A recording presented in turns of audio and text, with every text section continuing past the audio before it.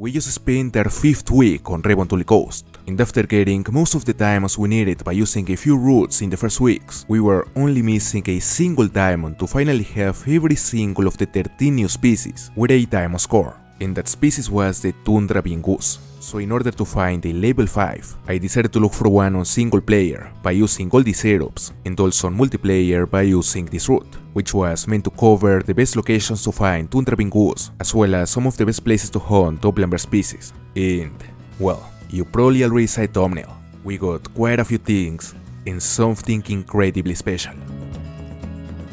We're about to start the grind for the only diamond we're yet to find. We already got a diamond of every single of the 13 new species, except for the Tundra Bean Goose. We simply haven't had a chance to get a level 5 yet, but mainly because we haven't really tried to get one. So now that it is the last trophy remaining, it's time to start using all these setups and to start killing all the males we see. We're gonna begin this week by shooting as many ganders as we can, and I'm sure that eventually, one of those ganders will respawn as a level 5. And perhaps the level 5 won't be needed, because that right there seems to be a diamond potential level 4. Of course assuming that level 4s can make it. Let's see how big is this goose. 2.9, which is quite a decent score but still far from diamond. That ain't a level 5, but a big level 4 should never be underestimated. They could have a decent chance to make it, and we're in one of the best locations to hunt species like tufted dogs, Canada geese, tundra bean geese, and the Eurasian wigeons. It's overall a very good location, and well, now this guy is inside the shotgun range, so I'ma use the 12 gauge cacciatore.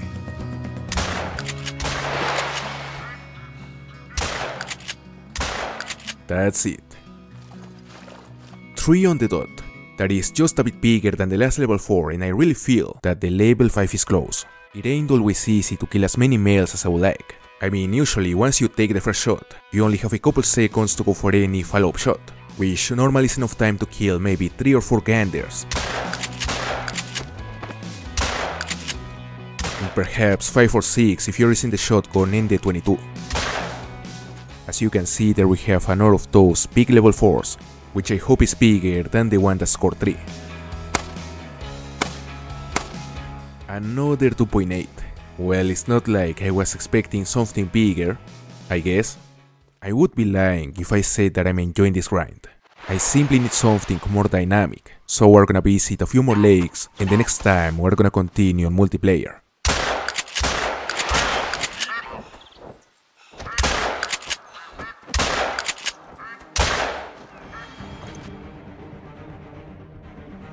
I wasn't expecting to see that. It ain't a goose, but considering that this spot also happens to be a great location for tufted dogs, it's not really that surprising. Just look at all the waterfall.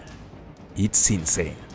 Usually a fantastic place to hunt Canada goose, Tundra Bean Goose, tufted dog, and goldeneye. I would actually place it inside the top 5 or 6 best locations to hunt waterfall on the entire map.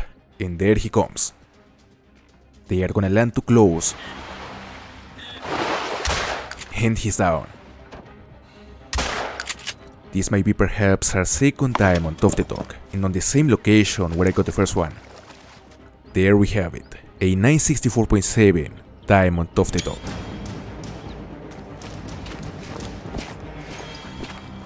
That is a Capercaillie, and it's a potential diamond. Well, actually almost every Capercaillie could be considered a potential diamond, even the ones that have a 3 to 4 estimate. So let's see. Okay, it's just a 4.3, which is nothing crazy, but it ain't bad to be the first kill of the day. Up to 126. That is a gigantic level 2 black grouse. Well, I got a couple with the same estimate, and one of them scored 119.6, which was extremely close to the 120 needed for diamond. That ain't the grouse, but it's another promising Capercaillie, hopefully bigger than the last one, and perhaps a giant.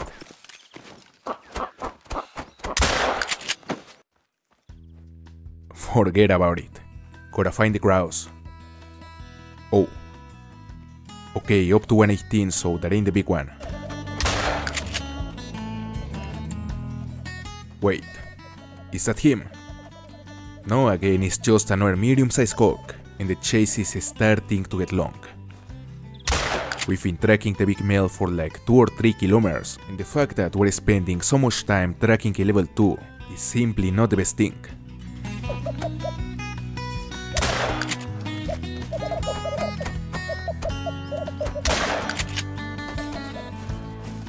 That must be the big one. Finally, that's him. We are finally gonna have the chance to shoot this guy. Okay, let's see. Oh boy. We barely got him. Potentially a level 2 diamond. 118.1. It's a massive level 2, but it would be a lie to say that I wasn't expecting to see something bigger. And I'm not exactly happy, especially because the tracking distance is not exactly short.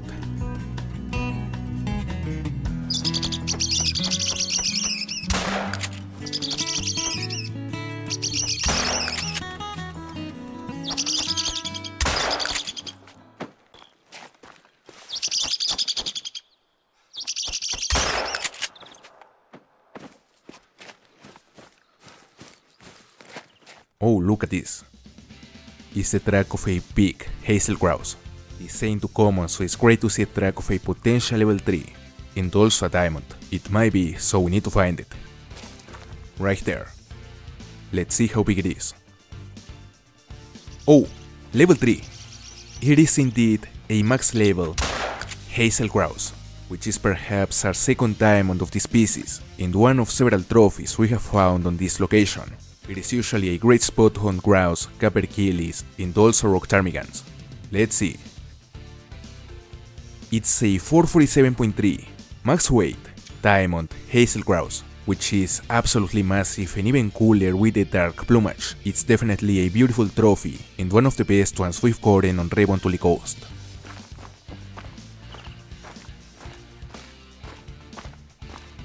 Up to 778, that's a big ptarmigan. Oh, actually that hen is even bigger.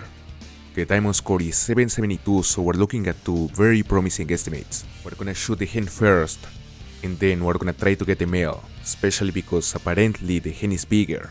And of course I wanna kill the one with a higher chance to make diamond first, even though a higher estimate doesn't guarantee a higher score. So it's possible that the male scores higher, even having a lower top estimate. That's it. We got the hen, but I couldn't spot the big male. We're gonna go find it after harvesting this massive 764.6 female willow ptarmigan. What a monster. Now we gotta find the big male. Okay, they are here. At least a couple of them, but none of them is the one we're looking for. I wonder where he went. Right there. It was quite hard to find it, but he's finally down. And it is a 738.1.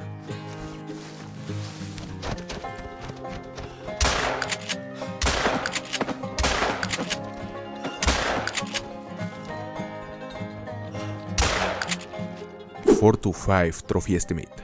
That is the max score estimate for the Capercaillies, and could mean that we're looking at a big male. Alright. This guy might be huge, perhaps a level 2 diamond. Oh, come on. 4.3. I would say that this area is one of the most reliable locations to hunt capercaillies and black grouse. I mean, it's very consistent, and I didn't pay attention to the estimate. Damn, 118.4. That is the biggest black grouse we've gotten this week.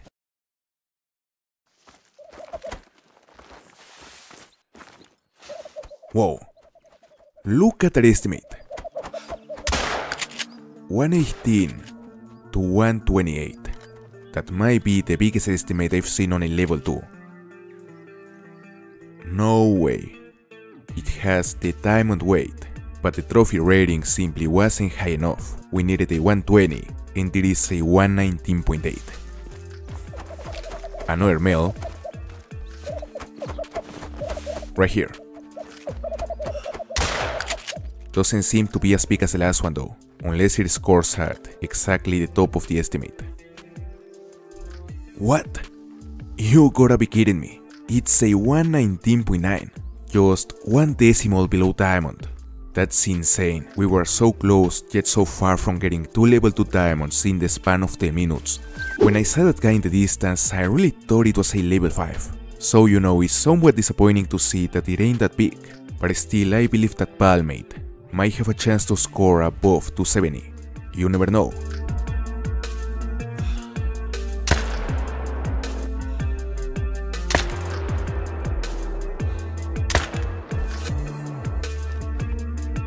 Alright, it's a 263.1. I didn't notice before, but the left palm, and especially the left brow palm, simply don't have the mass to make this pool a diamond potential. Is that a male? Oh, level 3 Capercaillie. We didn't hit it. Damn. Anyway, I'm trying to fully fill in a Spring Creek manor with only Revontuli Coast species, and of course the Capercaillies are one of the main attractions, so it's great to find another potential diamond. We got him.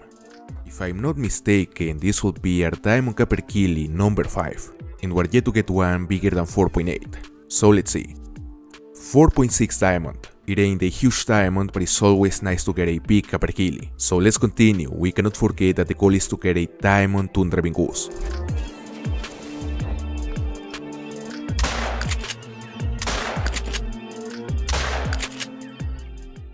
Big boy.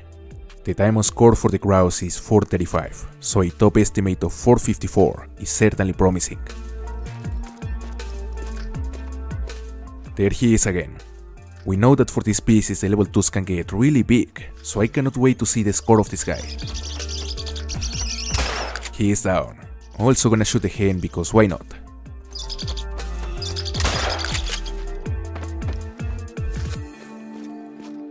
$429.2. What a beast. It is a truly big gold.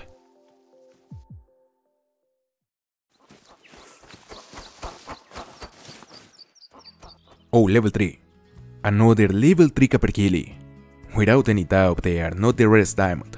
Actually, I would say they are the most common diamond in Revontuli Coast, but also one of the most beautiful, so it's always great to find another level 3. Okay, that's him. One of the things I like the most about upland bear hunting on this map is that all the species are really vocal, being quite easy to figure their position. Although the real challenge is to be able to get in range before they decide to fly away on the opposite direction, which is the main reason why sometimes we end up chasing some birds for multiple kilometers, which is exactly what is happening here because this Capercaillie is not here anymore.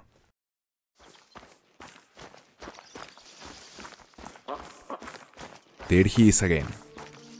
I hope we can actually get close enough this time. Wait, what? No way! He's not a common. No way. I'm 99% sure that was not a common, not a leucistic, which essentially means we just killed a level 3 pale Capercaillie. I cannot believe it. We just killed a potential super rare after almost 3 years since the melanistic wild boar, and I have no idea how I didn't notice that it was a pale when I first saw it. I guess it was a lighting.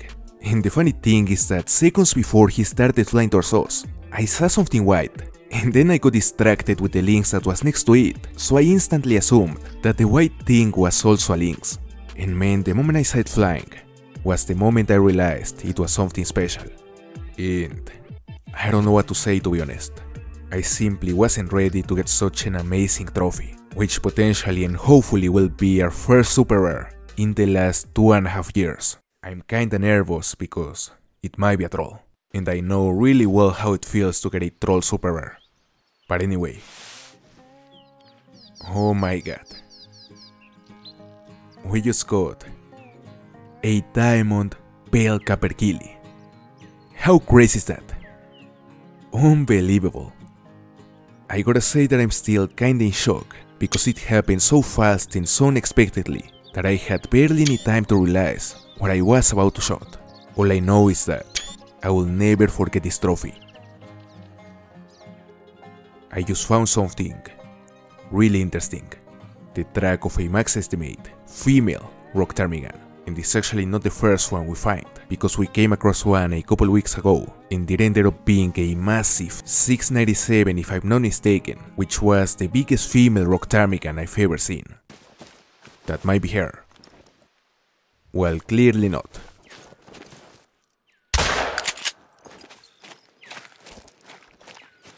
Wait. Okay, that has to be her. Yeah. Only a max weight estimate would have such a big top estimate.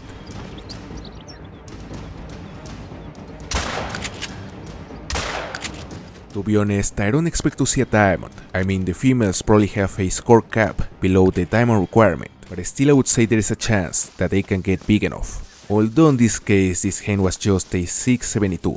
We are yet to see a level 5, so I think we should do our best to drop that guy. Especially because we don't know if level 4s can actually make it, so we must take every chance. You know, just in case.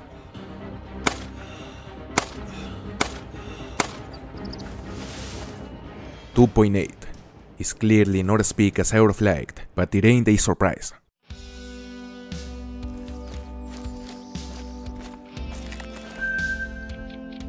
Oh, look at that. Level 3 whitetail. And surprisingly, I don't recall finding any other level 3 whitetail since the map came out, which is actually really weird because they are supposed to be quite common. I mean, it's not like I've been really trying to get one, but I have certainly spotted a few hundred. Anyway, on this occasion, we're gonna use the 12 gauge Cacciatore, and I'ma go for it double long. Let's see. That should be enough. Yeah, he's down. At some point I would like to start a Grade 1 grind here on Revontuli, but only after getting a Grade 1 black bear, for which we're gonna start grinding after we get the Tundra Bean Goose. Now let's see a score of this buck. Alright, that is our first diamond whitetail on Revontuli Coast. We got a perfect double long with the 12 gauge, and well, we need to keep looking for a diamond Tundra Bean Goose. In the last days we've been doing our best to find a level 5 Tundra Bean Goose on multiplayer, but unfortunately the luck hasn't been on our side. I've been trying to focus mostly on the top part of the map, you know, just by trying to spot every single flock on the sky, but it simply hasn't worked. And believe me, I really wanna get one as soon as possible. So I guess that on this occasion the best option we have is to go back to single player and stick to the grind this time.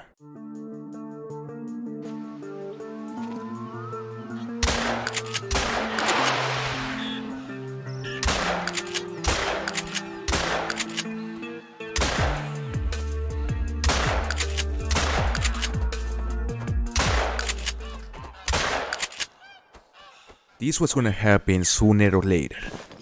I just spotted that monster. Finally a level 5 Tundra Bean Goose. The only thing I did was to shoot as many males as I could, because I knew that eventually a level 5 would respawn. And I gotta say that I'm especially happy about this trophy, because first of all it is the last diamond we needed, and also the only trophy remaining to complete the Revontuli Coast room on the main lodge. Anyway, a special trophy deserves to be killed with a special weapon, and you know, I don't have to mention which weapon. That's it. Now, let's just hope it is actually a diamond. Fingers crossed. Oh, it's a max score, max weight, diamond Tundra Bean Goose. The last diamond we needed.